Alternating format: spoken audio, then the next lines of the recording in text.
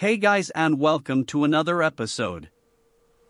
Market makers try to deceive traders to enter the market in the wrong direction, to increase their profit by grabbing the liquidity they need before making their moves. Imagine we are in an uptrend, and market makers want to push the market from point A to point B. So here, they want to buy a large number of shares, but the problem is, nobody wants to sell because everyone can see that we are in an uptrend.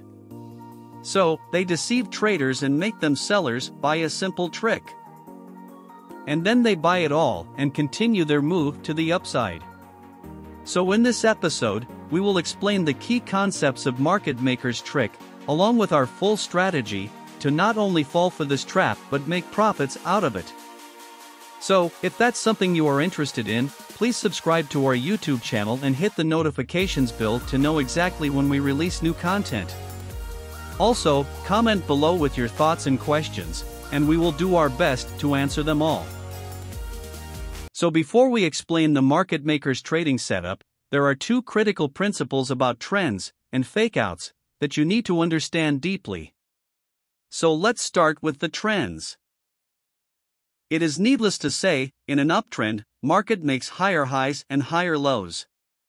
But the problem is, market barely moves this clear, and is often choppy. So in this example, here comes the question. Are we still in an uptrend? What about now? So the answer is yes. We are in an uptrend until we get a candle to break and close below this higher low. So here is another question. Which of these lows is the higher low we are looking for? So the answer is, we identify the lowest point of correction move as a higher low, only after breaking the structure to the upside. So, in this case, here is our lower high, and breaking it to the downside can signal a possible trend change.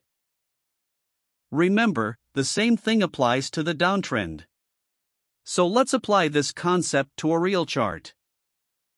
Here we have a downtrend with a 1, 2, and 3 moves. According to what we said earlier, we are in a downtrend as long as we stay above this high. In the next moves, price broke the structure level to the downside and made a new lower low. So this is our new lower high. And once again, as long as we stay below this level, we are in a downtrend. And then market continues to make lower lows and lower highs until we get a break and close above previous lower high. After that, we are no longer in a downtrend, and it will start a possible uptrend. Now that you know trend and market structure basics, let's talk about fakeouts. A fakeout is a failure breakout that occurs when the price breaks outside of a chart pattern but then moves right back inside it. Imagine we are in an uptrend, and the market breaks resistance to the upside. So when the market pullbacks to this zone, we expect this level to act as support now, and reject the market to the upside. But if it breaks right through without any hesitation, we call this a fakeout. So here is an important point. Fakeouts indicate the momentum on the opposite side of the direction, and it can signal a possible direction change. Here we had an uptrend until we got a fakeout, and the market reversed from here. Now that you know all the concepts required for the market maker's trading setup, let's jump into it. So once again, imagine that we are in an uptrend. And the market makers want to push the market from point A to point B, and let's suppose that they want to buy 1 million shares before reaching the B. But the problem is that everyone knows we are in an uptrend, and the price is more likely to rise. Everybody is looking to buy and no one wants to sell. So if the market makers enters the market now, the price will reach the B point immediately without giving them a chance to buy the amount they want. So this is how they make people sell their shares, with a simple trick. They will create a consolidation area and break it into the downside. So many people think that the uptrend is over and the market will reverse. So they enter short positions like this. And then, market makers jump into the market, grab all the liquidity they need, and push the market to the upside.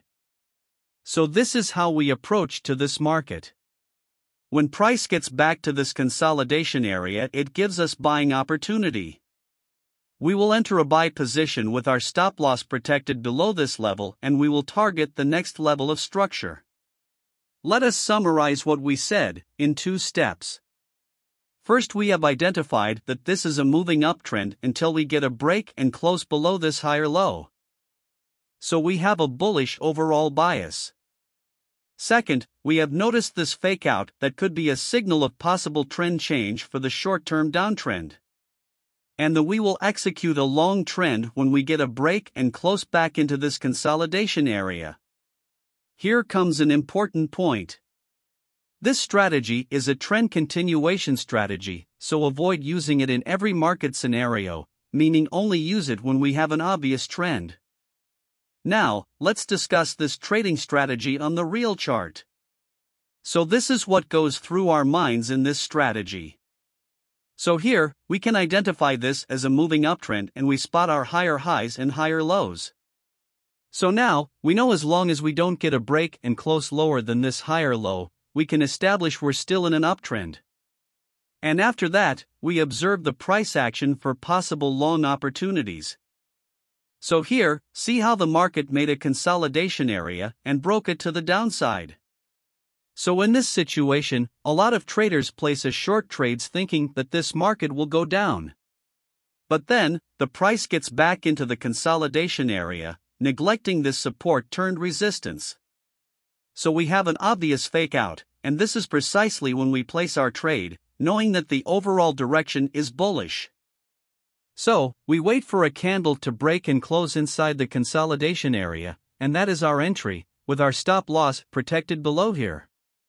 For the first TP we can close half of our position when price reaches to our 1 to 2 target, and for the second, we can track our profit. So overall we expect that the possibility of reaching this point is more than reversing the whole major trend. Now, let's see another example in a bearish scenario. So here we have an obvious downtrend with series of lower lows and lower highs. So we have a bearish overall bias and we will look for short entry opportunities. And then we can see that once again market made a fake out by breaking this consolidation area to the upside and returning to it right after, which indicates the selling pressure and can signal a possible reversal for the short-term uptrend. So here we will place a short entry after close of the candle, with our stop loss above the swing high. So guys, I hope this video had some value for you. If it has, please give this video a thumbs up and subscribe to our channel for more trading strategies and tips. Also, feel free to comment if you have any questions, and we will work our best to answer all of them. See you in the next episode.